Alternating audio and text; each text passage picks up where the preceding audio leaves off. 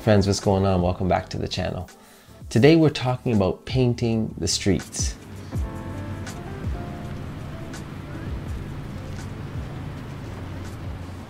So what does it mean to paint the streets?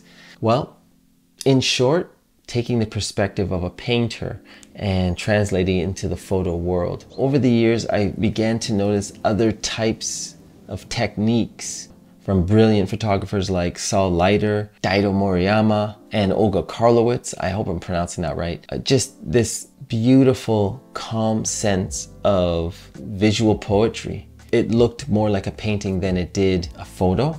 And it came down to things like long exposures, intentional camera movement, foggy, misty windows or weather, rain, steam. These are some of the elements that all of those photographers had in common, even though they were all different in their style. And so now that I had my inspiration from photographers, it was only natural that I looked outside of photography and into the art world, because I thought that was a natural progression. So instead of looking for specific painters, I thought it would be better just to first understand the movements.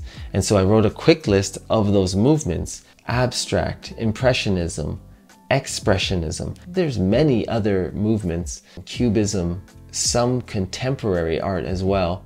So that leaves us with one main part left to talk about, which is the technical part. As much as we want to be artistic, if we have an idea with the baseline settings of what we want to achieve, it's always going to help our final results. So ideally, you would want a small aperture like f/16, f/22, and that is to keep things from being overexposed, because we are going to use slower shutter speeds. 1/10 of a second to 1 second was a pretty good range at getting those feelings. Again, adjust to your liking. Now, ISO, I'm thinking in the mid-range, so ISO 400, ISO 800, you are doing longer exposures, so you don't need as much light. That's the technical part. We got the technical out of the way. Now I have a bonus tip that I want to add that I thought about just a few minutes ago that is a part of this painter-esque like image that we're going to create. Cropping is probably the easiest way to achieve that with images you've already created. So let's hop into Lightroom, take a quick look at a few images that I've already created, but I'm going to just crop in quickly and see the results that I get from it. I don't really know how it's going to look, but we can always try. Okay, so we're in Lightroom, so you don't necessarily have to go out and shoot. You might have some images already in your hard drive somewhere in your archives that could work. So we'll just go through a few right here that I'm seeing. And I think, yeah, this one for sure you could do something. Let's just go here and just original. Okay, let's put it in a square for now. Let's put it in a square. And ultimately what I'm trying to do is create a new story that is more like a painting. Yeah, like this. I mean, this seems safe and obvious right now, but it is my first time trying something like this. So I'll do this for now. And already it feels pretty cool because I've never done anything like this really. And I'm just taking down the clarity and messing with the dehaze, and I'll mess with a few other things here. Nope, I want that texture for sure. Let's see what happens. Bring some clarity back. Dehaze. Yes, contrast. So within a few seconds here, I'm almost somewhere brand new. Maybe I'll fix my crop a bit just to balance it out. And of course you could do whatever you want. This is just me trying.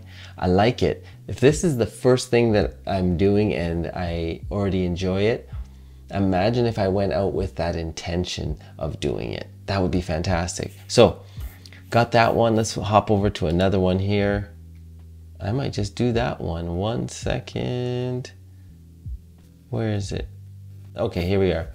Perfect. Again, this image was some image I took a few years back, but I'm looking and already if I just change my, I'll take this off for a second and I'll keep it like that. maybe 4x3. Let's check 4x3. Okay, that's a decent composition. I'm seeing this gentleman. If I could do something around here, maybe tilt it to give it something different. No, I don't like that. Let's not tilt it. Let's go back to straight. You know, you try to be different and it didn't work, okay? Didn't work. So I love this. Again, I guess there's a pattern from that first image to this one where we are using these silhouettes, but also using that glass to help us create an image. But this is already an image that I had made, and there was no intention of doing something like this. So to make it feel like a painting, I'm gonna have to do some work here. But these are just, I'm moving the gliders here, the sliders, the gliders. And it feels pretty cool. I guess I could go black and white if I wanted to. Wow, that's beautiful too. Maybe get this out of here, WW something.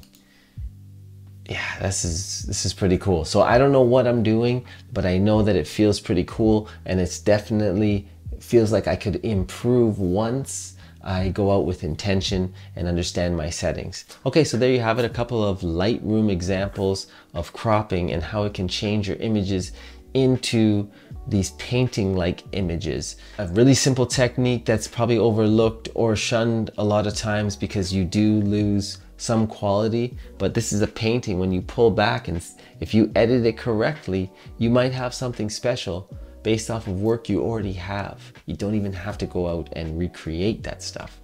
So just recapping this video, we explored the idea of taking the perspective of a painter and translating it into the photo world, which I think is so refreshing, especially for myself, because it gets the thoughts out of my mind about, well, have I hit a wall? Am I out of new concepts to shoot? And I don't think you are. I think you limit yourself when you speak like that, as opposed to just trying new things. That's exactly what we did today.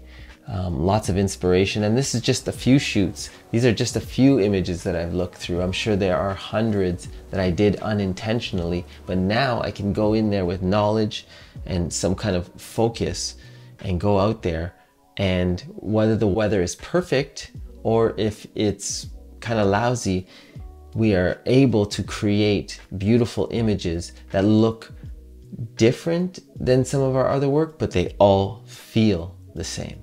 Thanks again for watching, and I'll see you on the next one.